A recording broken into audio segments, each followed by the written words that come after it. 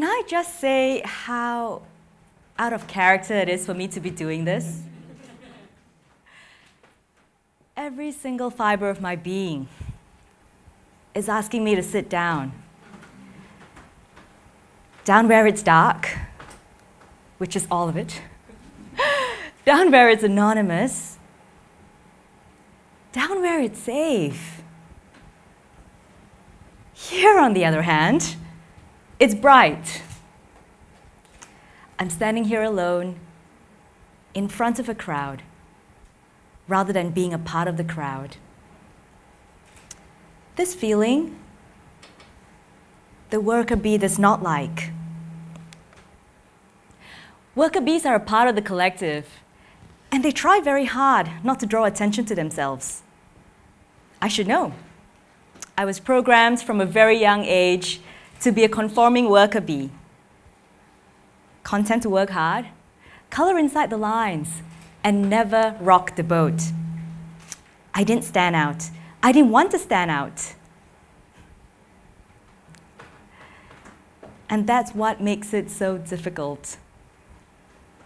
So if conforming was an Olympic sport, I'd be on the podium, for sure, together with everybody else. So for most of my life, I continued conforming, staying on the sidelines, supporting other people with their dreams and their projects.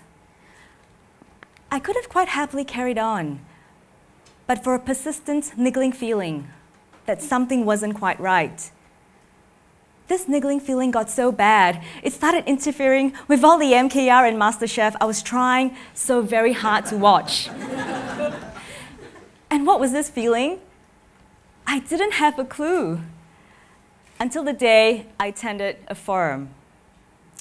The forum was titled, "In an Imperfect Democracy, How Can the Individual Make a Difference?" Sure, there were lots of good, positive sentiment, but mainly, there were just lots of people saying things like, "No, but of course we can't. It's the government, it's the rules, budget cuts, policies, procedures," all these very many helpless things that we tell ourselves why our hands are tied. I realized that that wasn't who I wanted to be.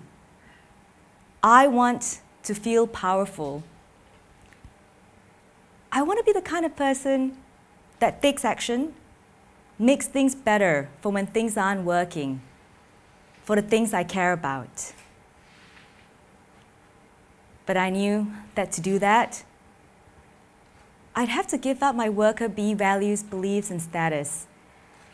To do what I needed to do, I had to draw on the power and strength of the queen bee. Ta-da! Which is a thought as liberating as it was terrifying. So with this new intention in mind, I had to look at what I could possibly do to contribute. For a while now, I'd been donating to a few different charities, inconsistently, small amounts every now and then, and one of them is a not-for-profit called the Hunger Project. The Hunger Project is part of a movement to end world hunger, with the belief that the hungry themselves are key to ending their own hunger. This message for self-reliance really resonated with me. It was time to do more.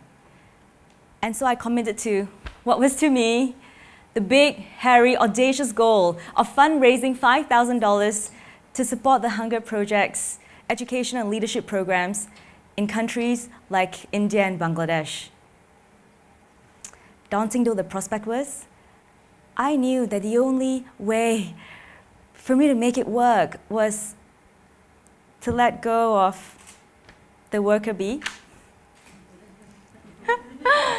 which is comforting and safe, and to head out into uncharted territories with my new partner, the queen bee. So now I had to think, how am I going to raise this bloody $5,000? And I decided quite early on that I was going to do things that were real and tangible and offered value to other people.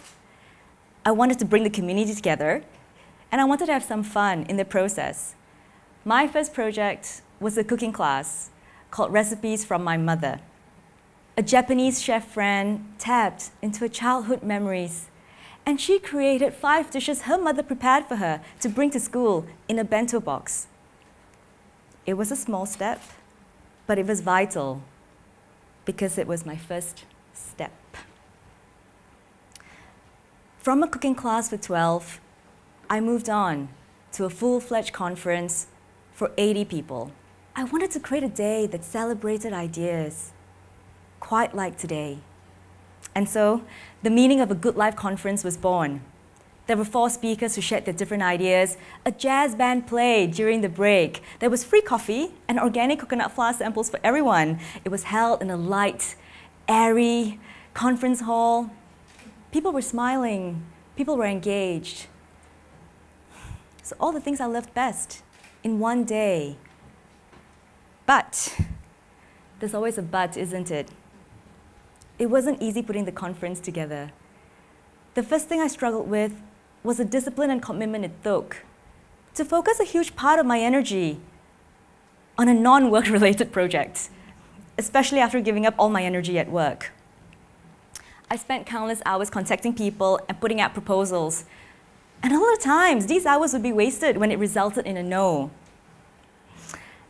I was so scared people wouldn't come for the conference, I handed out flyers to strangers after book readings, similar to what Sporikers do at the comedy festival, only I wasn't half as cool.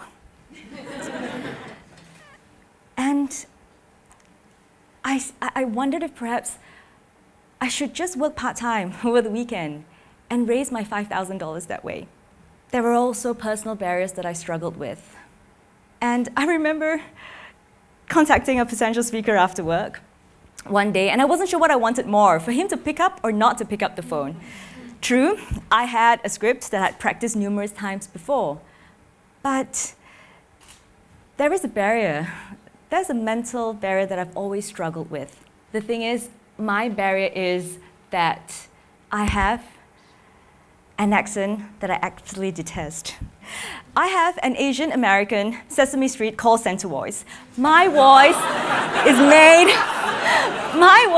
made for selling car insurance and singing karaoke. And you may laugh, but imagine trying to use this voice to contact people who don't know you from a bar of soap.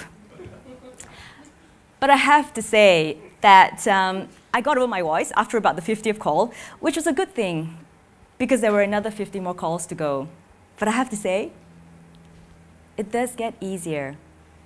Because this year, my team and I are putting together another conference. This time, focusing on courage and drawing on my Chinese heritage. Courage comes from the Latin word core, or heart. But the Chinese have a slightly different take on it. Courage in Mandarin is yong qi. Yong is bravery, while qi is the force, the inner energy of life that draws you forward from within. Speakers will be sharing their raw and bold ideas. There'll be a kung fu demonstration. It'll be a marriage between Eastern wisdom and Western ideas. It will ask of the audience, including myself, what would we do if we weren't afraid? I'm looking forward to the day to find out what our collective answers are. It's only today that I realize how very far the worker bee has come. And in going through the journey, I've picked up a lesson, or 2, or 3. Allow me to share some of my most favorite learnings with you, because they've made a difference to me. One of the first things that I picked up was that people really want to help. People really want to say yes. In fact, they're just waiting to be asked. There are free things everywhere, and sometimes with a value exchange that transcends more than just dollars and cents. I spoke to my bosses and they gave me the kitchen for free. They donated the ingredients as well. The chefs taught for free. A good friend designed a flyer. I reached out to a university professor that played in a jazz band. They played for free. Companies booked blocked seats for their staff. Professional speakers shared of their wisdom everywhere I looked. Everybody was willing and able and generously giving of their time, money, love, encouragement, and support. But guess what? These are not new resources. They've always been there. They were just waiting for me to ask. Secondly, I experienced the contagious power of good energy. Good energy infects good energy, like good zombies. And at the core of it, human beings really want to help other human beings achieve great things. When I gave of myself and my time to a cause that was larger than me, people came on board. And the only thing that I had to do, really, the only thing that I had to do was to take care and maintain my own energy. Because when I harnessed and focused it, great things happened, which I really wouldn't have found out if I'd just done an online BPay transfer to a charity of my choice and put in a gold coin into a tin every now and then. I also realized that in being the worker bee, I'd kept myself safe and anonymous within the collective. Don't get me wrong. I'll always be supportive, and there are parts of me that will always love being lost in a crowd. But every hive needs both worker bees and the queen bee. And in living life only as a worker bee, I was missing out on some pretty spectacular experiences. Which brings me to my last and perhaps most important realization. I used to be the kind of person that asked, how important is the individual? What truly can one person do? But I realize now that all it takes is one person to start the ball rolling. All it takes is one person to set things in motion. And then you'll have something remarkable that never existed before. And what can one person do? One person can set a ripple effect that has far-reaching consequences and outcomes. From the fundraising events, new communities have been formed and new friendships forged. Friends of friends have become friends. We have a cross-pollination of causes as each new friend supports with the time and money for causes that were important to each other. It can compel a good friend to raise $10,000, and it can inspire an 18-year-old to go from I can't to perhaps I can to I will. Sitting in this room today are so many projects, both big and small, that have the power to change the world. Sitting in this room today are communities that have yet to be formed and ripples that have yet to be cast. Imagine a world in which all of us crafted projects that had positive impact on the world. Imagine a world if each of us right now went outside and raised $1,000 for a cause we each believed in through projects that made our hearts sing. This would be a 100K room right here, and that would be a lot of toilets built, food delivered, animals rescued. In an imperfect world, can an individual make a difference? But of course, the individual is the difference. The individual is everything. After all, we may just be one, but one is plenty. Thank you.